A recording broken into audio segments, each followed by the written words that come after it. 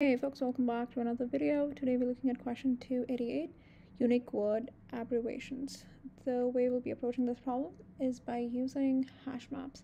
The solution to this problem itself is relatively simple, but the problem with this problem is being able to understand it, because this part is quite confusing. So actually, let's jump right into the solution, and I can walk you through the requirements of the problem while we are solving the question. The first thing that we actually need is a hash map, and the reason why we need a hash map is because we need to have these abbreviations stored somewhere, and they need to map to something. So for example, if they map to the same word, so if you see here cake and cake, right? So cake and cake actually returns true. But if there are multiple instances of that, so for example, deer and door, right? So in this case, it returns false because they have the same abbreviation, but they don't really link back to the same word. So if you look at the explanation here, it says returns false, dictionary word deer and word deer have the same abbreviation D2R, but are not the same. So basically, you need to be able to track whether a given abbreviation links to a certain word or multiple words. And to be able to map anything, it's really good to use a hash map. So let's initialize a hash map. And then let's call it string. Let's just call it map. And within the constructor itself, let's initialize it. Awesome.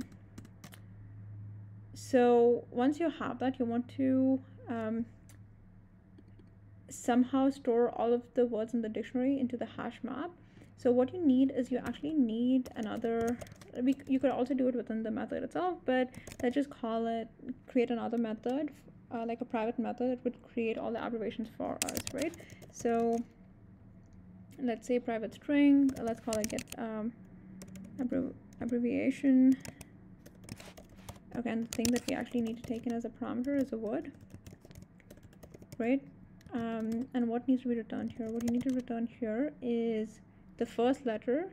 So word dot get character add 0 plus you need to tell us a length, right? So let's actually get the length of the word dot length, right? So that would be string dot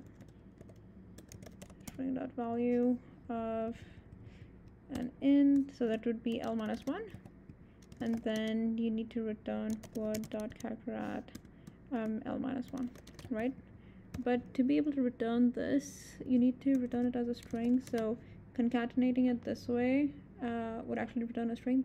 I'm sure there are better ways of concatenating it, but this is like the fastest way that I could find and think of on the spot. All right, so let's look. Okay, so the word length right here, you see that it could be the smallest one that we could get is the letter, like it could be as small as one letter. So what we need to do is that we actually need to accommodate for that. So if it is one letter or two letters, you can't really concatenate it, because as in like abbreviate it, because you need to have the number of letters in between. So you would say if length is less than or equal to 2, you would just return the word as is. Awesome. So once you have the word, let's call it A10N, which is like a perfect abbreviation from here, and then let's just call this method on that particular word. We obviously need a for loop. So for string word in dictionary, right?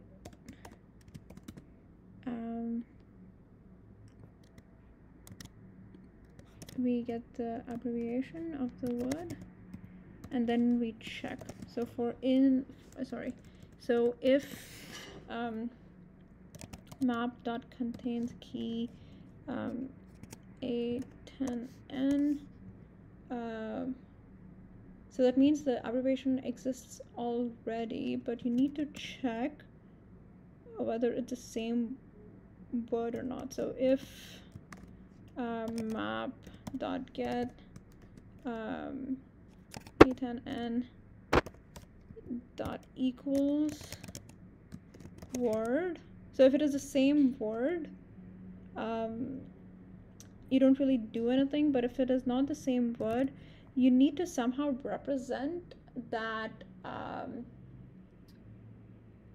that it doesn't map back to the same word. So a potential solution for this would be actually creating hash map that maps to a string to a hash set which stores all the words. But the thing is, we don't really care what word it is. We just need a way to represent that abbreviation links to multiple words. So what you would want to do is you would just want to initialize like map that particular abbreviation to something that you understand, that hey, like this maps to multiple words. And how can you do that? So you would just say map.put a10n to like an empty string, right?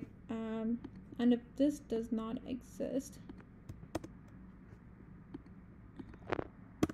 if it doesn't exist, you actually put it in. So you would put map.put a10n and the word itself.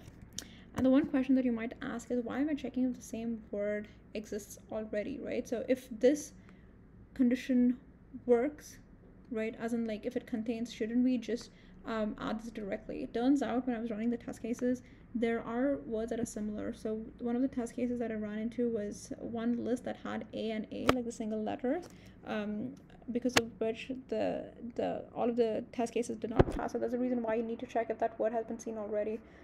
If you ask me, that's sort of weird for a question, especially because like it says that it's a dictionary that's being passed. But regardless, you want to make sure that your solution works. So that's the reason why you need to check whether the word that you're looking at is equal to a word that you've seen previously. If it is, you don't really do anything. If it is not, then you put an empty string to signify that it maps to multiple words, right? Right, so I think these two methods are good. We only need to work on the isUnique method. So what you need to do is, let's do the same thing that we did right here, right? Let's get the abbreviation of the word that we care about, and then you need to return, what do we need to return? Map dot contains key a10n. So if it doesn't contain, or if map dot get a10n dot equals word. So let's check the conditions. There's no word in the dictionary whose abbreviation is the same, and for any word in the dictionary whose abbreviation is equal to the word's abbreviation, the word and the word are the same. Okay, so I think that should be okay. So let's try compiling it and see if it's okay. If the first test case looks okay, let's try compiling it. Okay, that's awesome. So everything passes, which is awesome. So let's talk about the space and the time complexity, right? So the space complexity for this entire solution would be O of n, since we are using a hash map to store all of the words. The time complexity for this isUnique method would be O of 1, since we're just looking it up in the hash map. The get abbreviation is also O of 1 because it's this operations can be done in constant time. And but putting all of the words in the dictionary is of time complexity of n. Yeah, so that's the solution. If you have any questions about this problem that I just solved, please let me know in the comments below. If you want any other questions to be solved on LeetCode, also let me know in the comments below. I would be more than happy to solve them for you. Thank you so much for watching. Please don't forget to subscribe to the channel, like the video. It definitely motivates me to make more videos. Thanks so much, and I'll see you all soon.